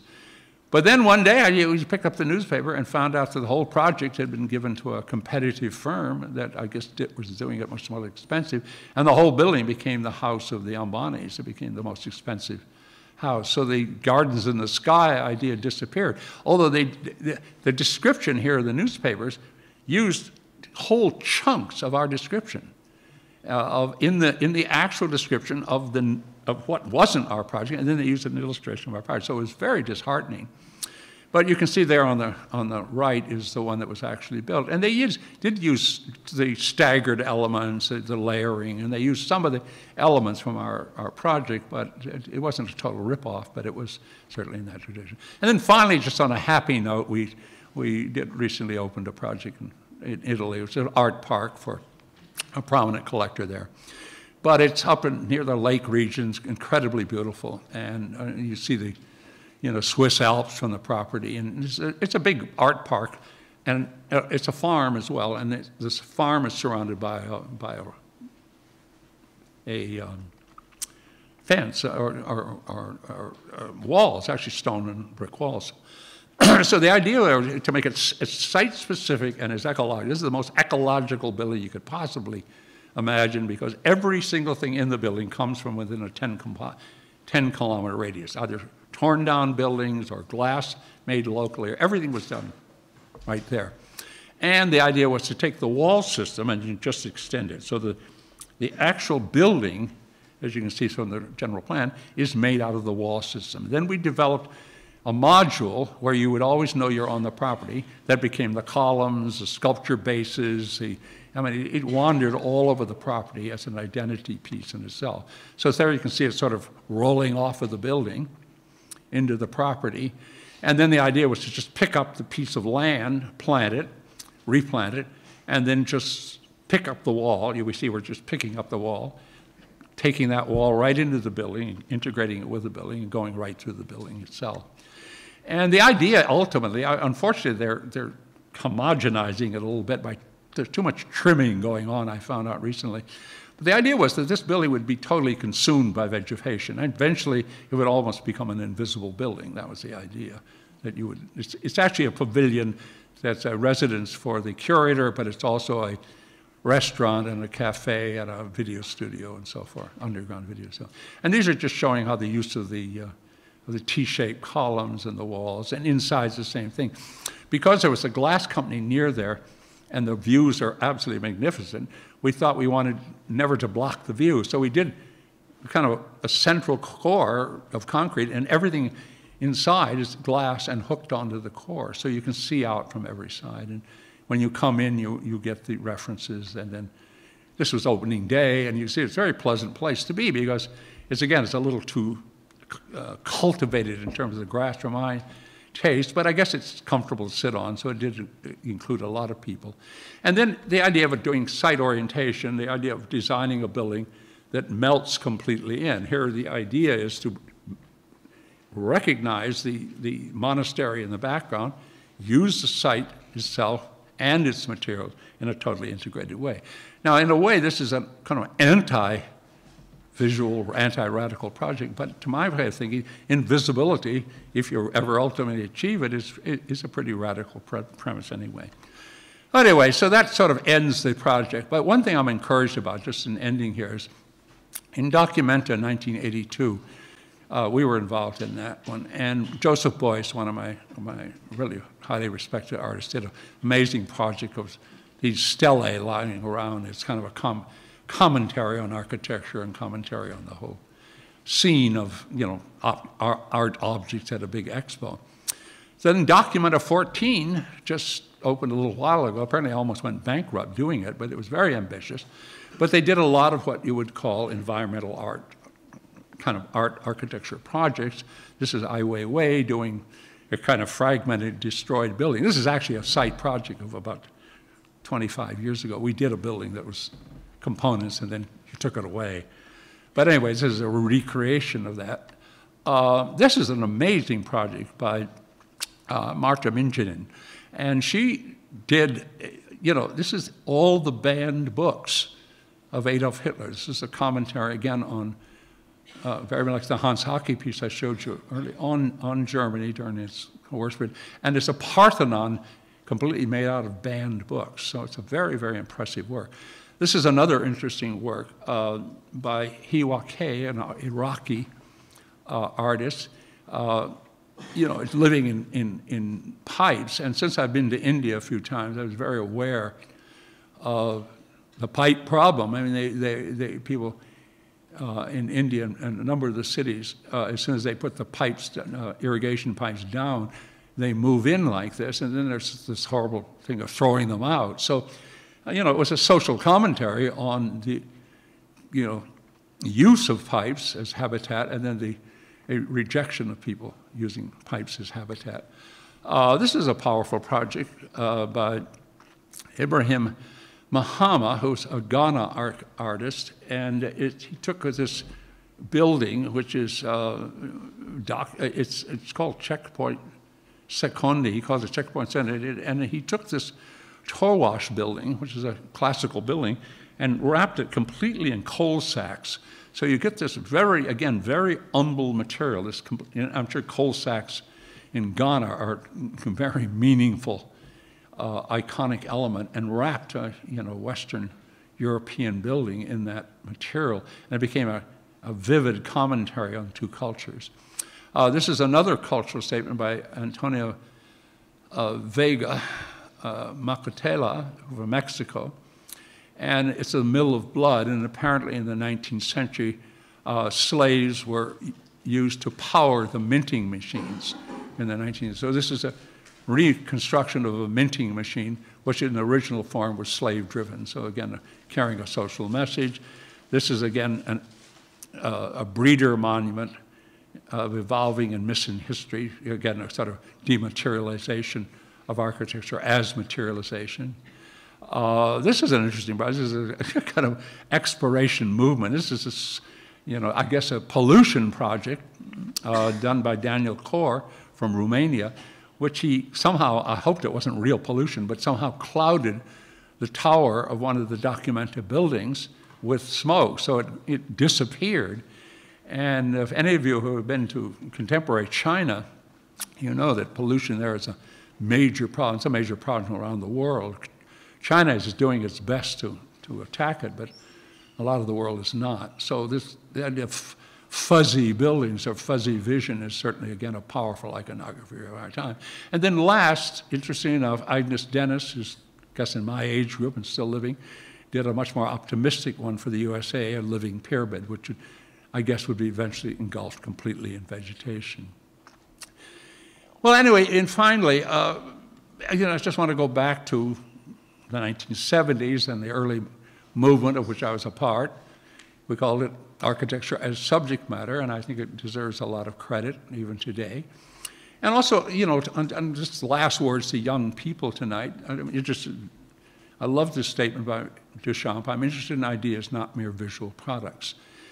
And so much of architecture today, you know, is still highly sculptural buildings. I mean, they're iconic, starting with the TWA terminal in the 60s, and we've gone right well into the future now, with buildings which are really based on sculptural values or sculptural strategies which were at their peak probably in the 40s and 50s, you know, Max Bill, Henry Moore, and that whole period of organic sculpture, and which then influenced organic architecture.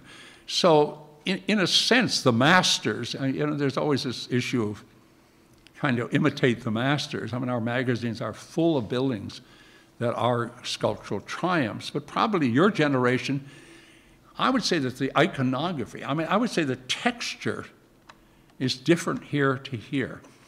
And I think sometimes it's good not to look at the technology in terms of physical elements, as Corbusier did, machines for living in, but to look at the whole world of both ecological technology, which is integrative systems, and digital technology, which are integrative systems. So if you just look at this page of images, the last thing in the world that I would think of, I'm not going to start over now, that's your job, but I would not think of big, heavy structures. I would think of some other way that buildings could take their shape for the future. So this is, again, I'm just opening up questions for you.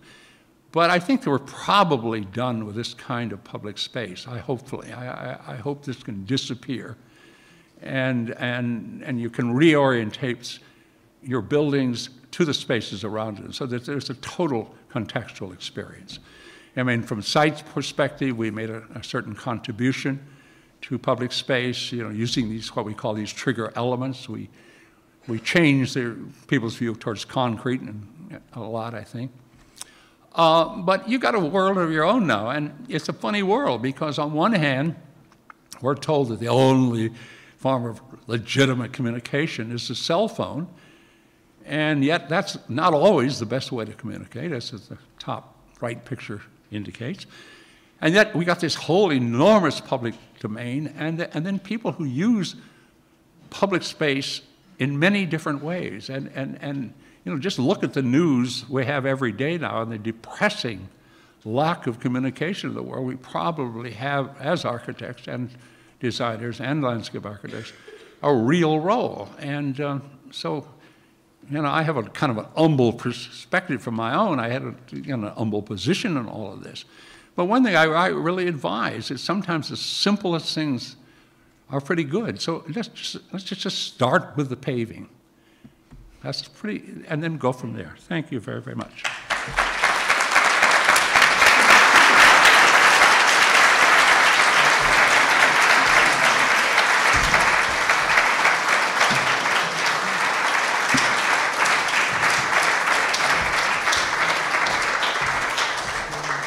Okay. Yeah, I will. Okay. Well, now you know why I've never lectured at Columbia. Oh, boy. Sorry it was long, but what? Yeah. Okay. Oh, definitely, Chair. Thank you. Well, first of all, thank you all for coming. Really, I appreciate, at my age, you appreciate audiences. Thank you very, very much for coming. And I hope you weren't too bored. I mean, it was entertaining as well as got something across. Okay. I'm Prem Krishnamurthy. Just kidding. Prem is on his way back. He stepped out for a moment. I'm Dan Wood. I didn't get an introduction from my wife, but that's all right. Here comes Prem. James, that was amazing. Thank you so much. I mean, it probably, you know, Columbia could have used that lecture 10 years ago, 20 years ago. So in a way, I can't say it was worth the wait, but for me, it was worth the wait. That was really, it's great. I think, I'm not going to ask any real questions. I'm just going to say thank you for that lecture, and also that it's amazing that for you always say the same things. You know, you're very clear. You're always saying the same thing, and yet, and I think it's like with your work as well. You know, for you, you're just doing the simplest thing. But as an audience member and as a listener and as a fan, of course, I'm always hearing different things and experiencing different things and finding different things to think about. And it's always really inspiring to see how in your words, the dumbest idea becomes the smartest thing. So for me, it's really great always to see and to hear you. Thank you. So I'm gonna turn it over to people with real questions. Well, it's been an amazing presentation of an ecosystem of things happening. And one of the things that I think is quite amazing is that we've seen architecture as a frame in which its time was shown. And that is something that is very unique. You've been talking of politics, but politics that had nothing to do with surveillance, that had nothing to do with religion or with fixing ideologies, but something that somehow is bringing subversion into the familiar. And when we see what happens in these subversions, we see civil rights, we see racial tensions, we see LGBTQ realities, we see ecology. We see all these things that have happened in the last decades and that are rarely being shown by architecture. I think there's a political stance here being taken that is surrounded and framed with fun. And in a way, I think this has been an amazing moment in which we've seen how this fun architecture is being political and is inventing the way architecture can be political. Yeah, well, thank you. But I know you're interested in this whole territory yourself, to say the least, and as Dan. In fact, your work says exactly, it's the extension of what I'm talking about, basically. But I agree. I think the problem with the public domain is you can't really totally offend people. And you have to, as you know, the Indian temples and the churches of Italy, they still had to take a position, since they're in the public domain, that left a lot to doubt or left a lot to speculation. You're not quite sure what they mean all the time. I mean, I mean, the church obviously operated from a more advantageous perspective because you knew what the church iconography was or what the civic leaders wanted to communicate, so it's more specific. Now it's more ambiguous. You're right. You have to talk about things. Well, as I talked about in your case, I mean, no one thinks of water filtration. It's the essence of life. We can't. I mean, the entire savage result, really, of all of these disasters recently has been the lack of water. So water is the single most important ingredient of all life. Nothing exists without it.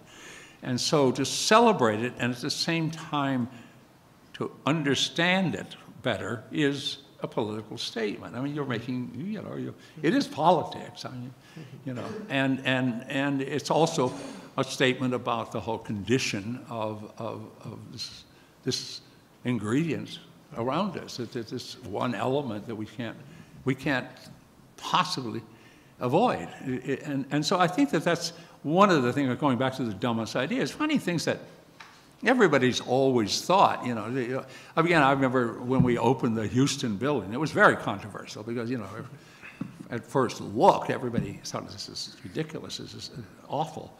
It's like the writers to the architectural record. But it was the opening, it was Texas, for God's sake, so they weren't exactly the most liberal community. So and I saw this huge Texan coming toward me, the big hat and the whole thing. I mean, like out of central casting. And he didn't look happy, and I thought, oh my God, he's going to beat the shit out of me. He hates the building and everything. And so he starts his sentence, says, "Did you do that?" And I said, "Yeah." He said, "God, I love it. That's what I've always wanted to do, kick the shit out of one of those buildings." So in other words, and then I knew I was home free, because you really want to have something happen in your work that, gets people upset, and they have to be a little upset, or they're not going to look at it, They have to have something about it that gnaws away. And so I think what you said is very true. I mean, we always had somewhere down there, even, as I say, even if it's invisibility can be very, very annoying, especially if it really takes over. if invisible architecture takes over, you can imagine how annoying that's going to be. So, you know, again, whatever, I kind of basically encouraging a young audience here is you know, we had a lot of battles along the way, and not the least of which is being uninvited, but still, you know, you want to listen to people, even old farts like me. I mean, you want to listen because you may get something out of it. There may be something there that you can use. And it's again why I am sort of now I'm sort of a tour guide at MoMA. Somehow I got very friendly with MoMA, both the art and the architecture. So I'm constantly asked to kind of take tours through. So now I'm a docent at MoMA. And, but I really realize I'm very knowledgeable. So, you know, I do Frank Lloyd Wright on Monday, and I do Rauschenberg. And very few people can do Rauschenberg and Frank Lloyd Wright simultaneously. So, but, you know, I'm not stupid, that's for sure. So talk to older people sometimes. I mean, really, you know, invite them more often. Sometimes they do have something to say. I'm sorry, I've talked too much tonight. The only thing I felt sort of ill at ease because I really have never been here. So I thought, my God, I'm gonna have a whole audience who never even heard of SITE. So that's why it's got a little long tonight, because I filled in gaps. I thought, well, maybe they don't know about this. But I will say we did an awful lot more than went on screen tonight. So, you know, you can look up stuff. We did a lot of installation works, too. I mean, and as I brought out tonight, that Andres and Dan's works were as significant as any works they've ever done, even though they are installation. They're not here, but they're in memory, and they'll always be here. As were all of, you know, Alan Caprow's whole, you know, Irv is missing, but it's etched in granite in the history of art. So, I mean, these are things that you don't think you have to build a monument every time. You don't. You know, obviously I had a career of very modest scale, modest projects. But that doesn't make it insignificant just because it's, you know, little. Okay. Well, I think that what you said about the students learning from this is great. I mean, that lecture was fantastic. Also because, as you said, Dan, it takes a position. And I thought it was really interesting that you started with people wearing T-shirts that wear their agendas very visibly. You know, what you just said in your comment was the idea of invisible architecture. That would be the worst. An architecture in which, or any condition in which all of the agendas are made so quote-unquote neutral that they disappear so that you no longer are aware of the power structures that govern those things. Whereas again, this idea of wearing your agenda on a T-shirt. And I mean, you know, if we had a longer time for this, I really wanted to ask you your relationship to religion, because I think that what's interesting is that there is this strong sense of reaction. There is the strong sense of resisting an orthodoxy, but it's something that I think students obviously do every day. They have teachers that they disagree with, and those teachers that they agree or disagree with give them something against which to push. And it's this basic social impulse. I mean, you talked a lot about the idea of identity, and the idea that identity is not something that comes only from the inside. It's obviously made in the juxtaposition with something that defines it. And so, again, that kind of sense of really pushing against something encapsulated even in what the anecdote you gave between you and Gordon Matta-Clark. Gordon Matta-Clark saying, I want to make things that are in places where there are no people, and you saying, I want to make things where there are lots of people because I want them to have a reaction to it. I want them to push against it. That basic idea of agreement or disagreement, but in any case, that an agenda is made palpable is something that's so powerful about your work. Yeah, that's a very good observation, and I agree. Yeah, I say Gordon and I had a lot of dialogue, and actually I'm trying to find it now. Because I'm working on the archives at SITE, and Mark Weegley and I had dinner together, and he's writing a work on Gordon's work now. But it is interesting because in a funny way we both ended up with nothing but photographs, because I worked in a junk world that's completely destroyed because the next developer comes in, and he worked in a fragile world where the only images left are photographs, really. But they both have resonance because you made a very, very cognizant and a perceptive statement, because they both exist, because it doesn't matter whether they're in photographs or visitation. They're about something. They're about that fact that people live in anonymous places, have anonymous lives, are never recognized, and the only way you can bring a little, suburban house to life is to elevate it with art, And I used to say that his works were, because they, once they became art, you had to keep them around, kind of. That was at least the implication. And it was sort of preservation by demolition. That was the nature of his work. So, and I think that, again, the only thing I would encourage students to have, if you want to have an interesting life, is get into something, believe something, get into an investigation that you can keep doing. You can keep on moving it around. You can adjust it. And because all art grows out of other art. Everything in the world grows out of other art. It's just a degree of thought and originality brought to the cause. I really do credit. Dan's heard this story. Dan and Amal, we know each other well. They've heard this story many times. But my career did start with Museum of Modern Art because Emilio Ambas was encouraging art director to go see site. So I said, well, let me see the work. Well, he immediately saw the work. He hated it. He said, that's not architecture. I'm not going to go see people like that. So Emilio prevailed and finally persuaded us. So Arthur Drexler called me on the phone and said, okay, I'm coming down to see you, but I've got an hour. So just everything you're going to tell me, you have to tell me in 1 hour. That's all I've got. So we came down, we started talking, and, I knew he was a Miesian scholar, so we started talking about Mies van der Rohe. Well, 2 hours later, we were still talking about Mies van der Rohe.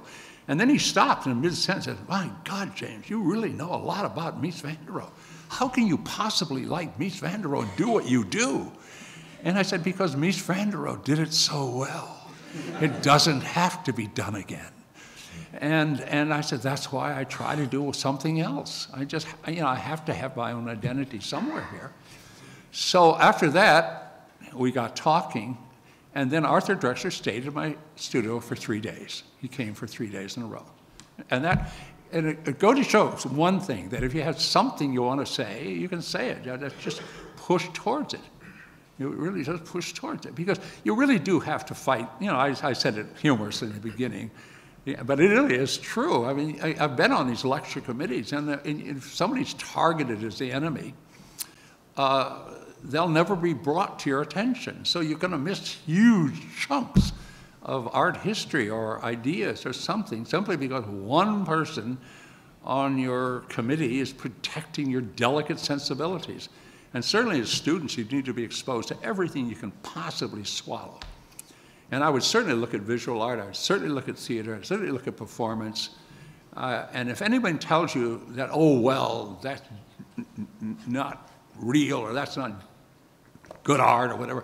And I always, hasten to remind everybody of the statements by Clement Greenberg, the icon critic of abstract expressionism, who made these statements that abstract art is here forever. The human figure will never appear in art again. Well, that was followed by pop art. So, I mean, anytime you hear a statement like any kind of absolute, or that person doesn't know anything, or everything James Wine says is a crock of shit, just ask yourself, well, let me check it out if you see if it's really true. I'll check that out before I make that decision. Should we move on? Yeah. Okay, we're going to open it up for questions. Not only does James know a lot about Mies van der Rohe, he also went on lecture tour with Louis Kahn, which I think is always an amazing fact. So, hi, thank you for your lecture, James. It was really wonderful. I feel like this is a life-changing moment for me. I recently had a chance to spend some time with Stanley Tigerman. And it was, I think one of the things that was amazing was just now, as you're mentioning Mies, he claimed to be the only true Miesian, Stanley says, Tigerman. And I think, from knowing his work and now sitting in a room and witnessing your work. I'm wondering about a kind of maybe, I hesitate to use the word generational, but some kind of a generational relationship with the word irony. If I were to use the word irony from the standpoint of a Greek tragedy or as a rhetorical device, when I see your work, it's definitely on the one hand, a self-aware resistance to, as Penn mentioned, a kind of orthodoxy that you want to resist. But on the other hand, the effectiveness of the rhetorical device is independent of the content that's constructed, and therefore, whether or not it looks like Mies, it may very well be Mies in that sense. So I'm really curious, especially, Andres being there on the panel. I am also curious about Andres' relationship with irony, too, given maybe a couple of generations apart. Well, yeah, I guess I do have an ironic sense. I mean, I look at life with a certain sense of humor. And humor, obviously, people always say, oh, you're the architect who puts humor into architecture. Yeah, there had been humor in architecture, as I showed in the beginning, a long time before in many forms. But no, I think irony is just, again, another device.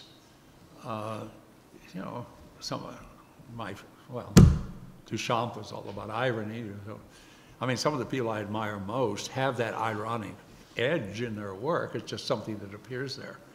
Others don't. I mean, it is interesting that you mentioned that Lou Kahn and I were great friends. And actually, I found it very interesting that I remember Bob Venturi really respected it profoundly, and they never quite, I felt, clicked.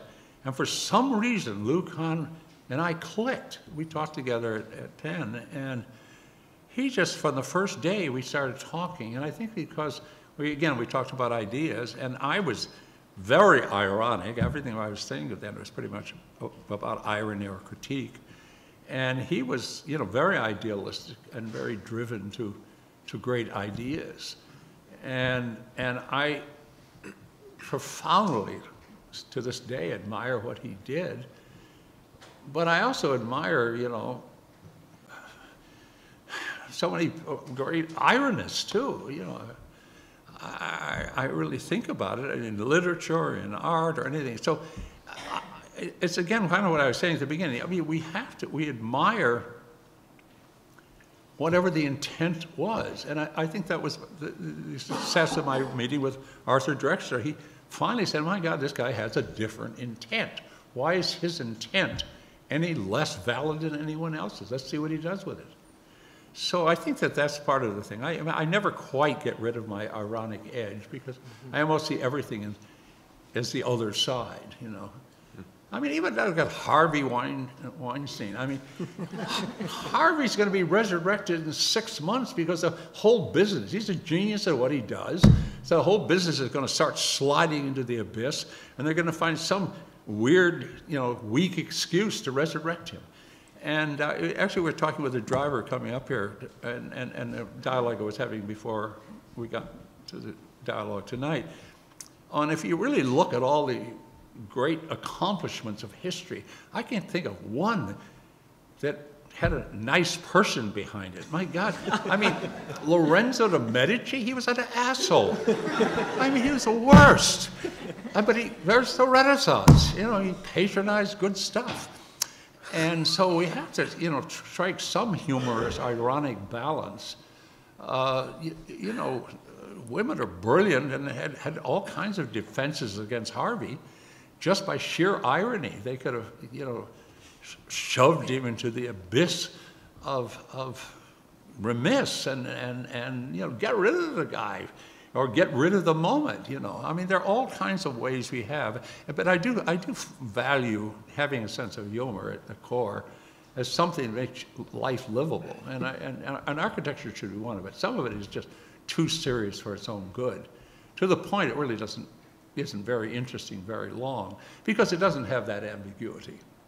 I mean, look at Oscar Wilde, that's all irony, and the longevity. I mean, I've seen the importance of being earnest, 200 times, and does it ever grow thin? No. I mean, not that kind of writing. So I think that, you know, we have to look at, you have to understand what you're looking at. Go ahead. You want to? Okay. We'll take one more question, and then if everyone would like to join us in the cafe for a reception, we can continue the conversation there. Sorry, I didn't really mean to interrupt, but I just wanted to ask a question about what you just said, which is understanding what you're looking at, because your work is like incredibly sublimated in like these layers of meaning and all these abstract ideas, I think, that come into it. But it's also really, really visual and in a way kind of, as you say, kind of dumb. And so I wondered how you see, what's the role of kind of the visual reference in, especially in public space, let's say? Well, aesthetic are really important. It's funny how important they really are. Vito Conchi and I used to love going to this Chinese restaurant, which had the worst decor on earth. It was so bad that you just couldn't believe that anything we did. It had 35 architectural styles in one room. And every time I brought Vito there, he would go and inspect every corner. And then we'd come back to the table and we'd commiserate, you know. It's really good, and we couldn't possibly do it, because if we tried to do it, we'd artify it. We'd try to make something aesthetic out of it, and that would ruin it. Because the utter banality of it, the vulgarity of it, the juxtaposition of things that don't go together, as an artist, you just can't think of it. So in a funny way, I feel this question of aesthetic is sort of, you know, I'm good at it, obviously, but on the other hand, it's sort of both a crutch and an inhibition to have it, because you can't do everything. You can't go beyond your own taste in a way. It's very difficult Duchamp had that famous statement, you know, I spent my life trying to avoid conforming to my own taste. And it's a powerful statement, because it's really hard to do. And I draw really well, and I'm, you know, sort of Renaissance personality kind of in my head anyway. I sort of live in those kind of art around us times in my brain. So it's very hard for me to release it. You do something, but it's always aesthetic. I mean, I don't think, you know, anybody would complain that finally, when you look at something even 20 years later, it may have been controversial in the beginning, but usually it's just the content, and it's not the aesthetic. It's not, you know, how it looks visually, really, that upset you. It's usually some message that you didn't like or something like that. I mean, does that answer your question? I don't know if it's a good answer, but yes. Thanks, everybody. Thank you, Jim.